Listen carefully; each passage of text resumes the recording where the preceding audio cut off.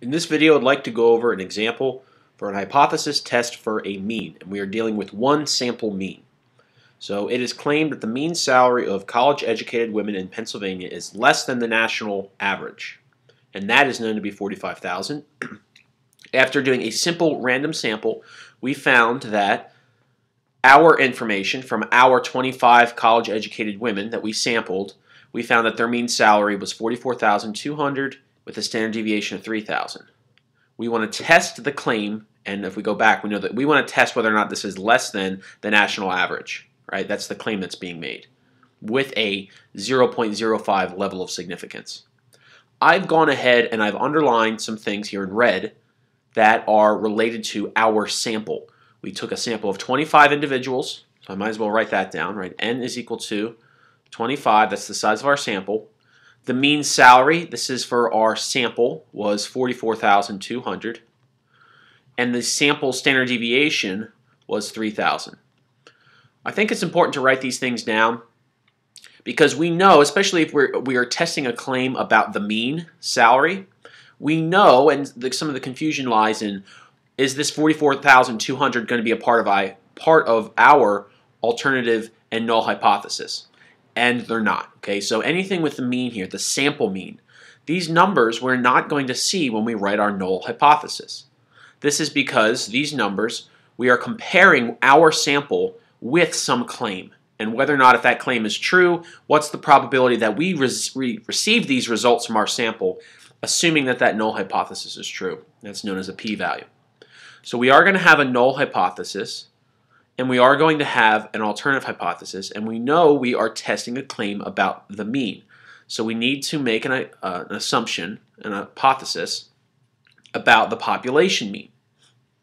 So if you look at this claim up here, the claim is that the mean average salary of college-educated women in Pennsylvania is less than the national average, which is known to be $45,000. Right? So we are making a claim that it's less than. So if I wanted to talk about mu being less than, I know that's going to have to go in the alternative hypothesis. And the reason why is because we reserve anything with greater than, less than, or not equal to, that's going to go in the null hypothesis. And the the alternative hypothesis, and the null hypothesis is going to be just assuming, okay, let's assume that it is true. Now you might see in some books this will be greater than or equal to our book, and what we're going to do is let's just assume that the claim is true. Nothing has changed. The mean is 45,000. Testing that against the alternative that it's actually less. At this point, it might help if you just go ahead and label. If you label, I'm going to change the color here. If you label that this is our original claim, all right? So this is the original claim. And sometimes a claim will be as the alternative. Sometimes the claim will be listed as the null.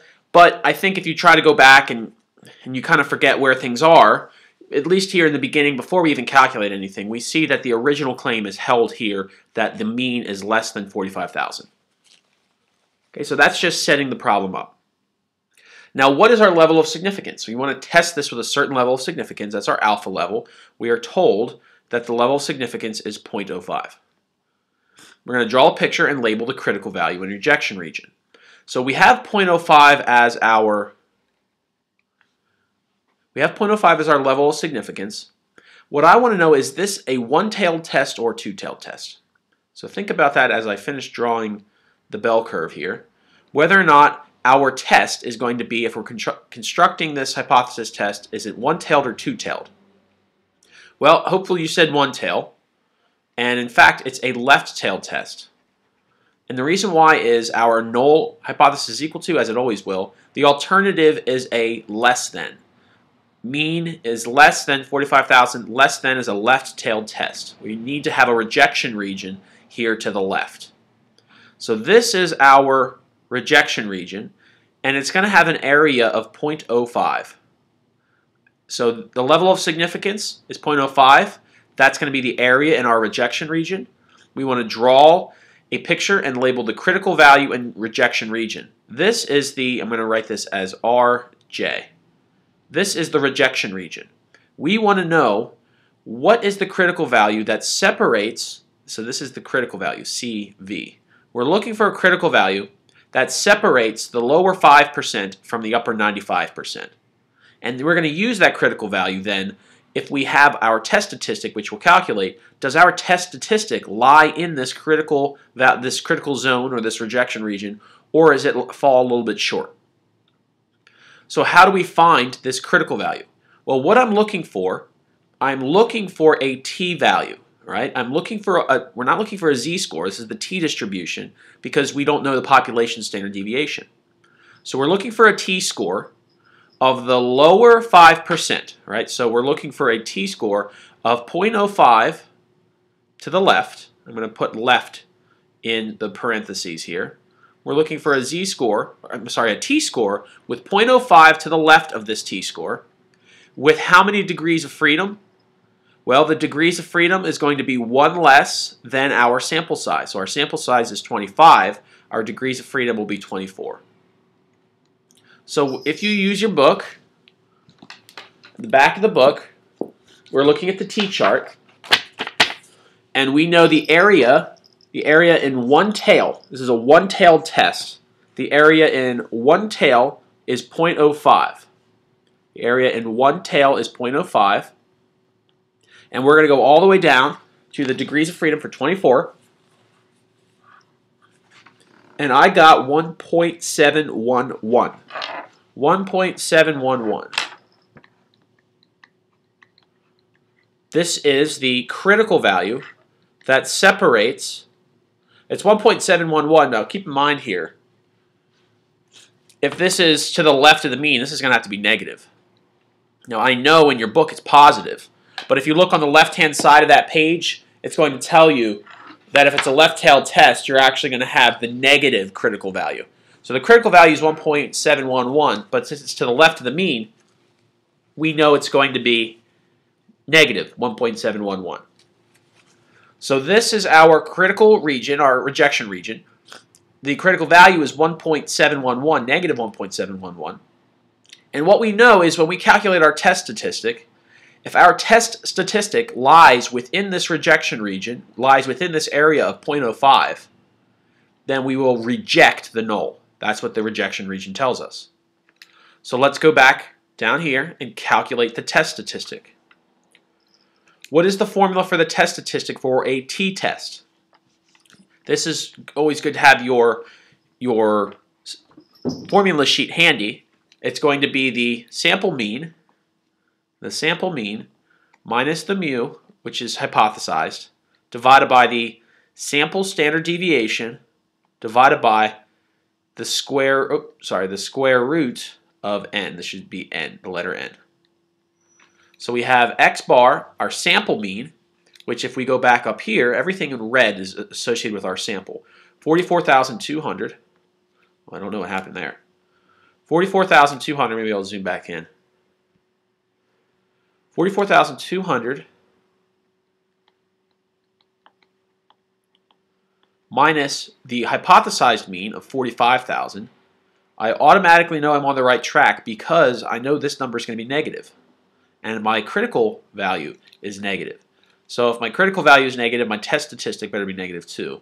And that's not always going to happen, but that's going to make the most sense. So 3,000 is our sample standard deviation divided by the square root of the sample size, which is 25. I have no idea why this keeps doing this, but it is definitely annoying. So I'm going to put that whole thing in the calculator. If you do this step by step, this problem is not going to be bad to do it step by step because we have a nice number in the denominator of the square root of 25. But you should be able to, if you use parentheses, put this whole thing in your calculator, which I'll do.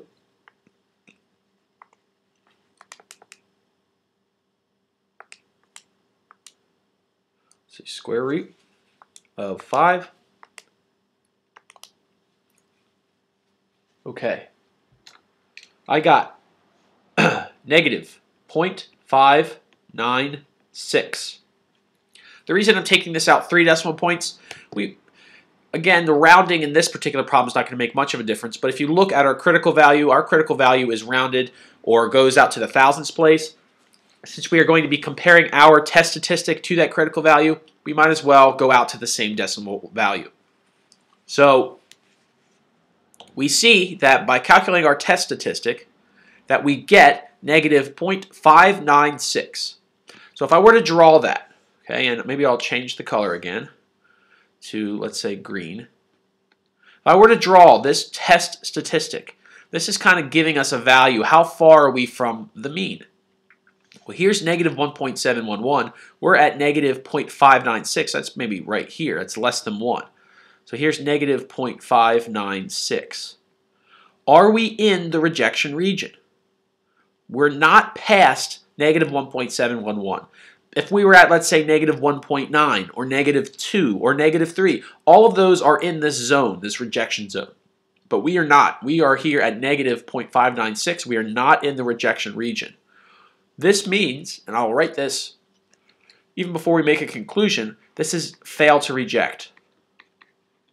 We are not in the rejection region. We are not in the rejection region. So what are we failing to reject? We are failing to reject the null hypothesis. So this is the hypothesis. We cannot say there's enough evidence to reject this. So I'm going to put a star next to it. It doesn't mean that we proved this, but there is no evidence to suggest that the population mean is less than 45,000. Okay? So if I were to go back and make a conclusion, I'm going to say this. Because the test statistic is not in the critical, or excuse me, is not in the critical zone or the rejection zone, we will fail to reject the null hypothesis.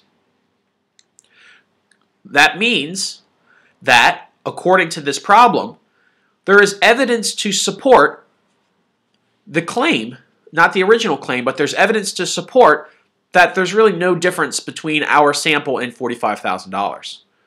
Right? The original claim was the null hypothesis. We are not in favor of that. The null seems to be a much more likelier occurrence than the alternative. So because we are failing to reject, there's no evidence to support this person's claim, or whoever made this claim up here. There's no evidence to support that, given what we know about this sample. I hope that has made a little bit of sense.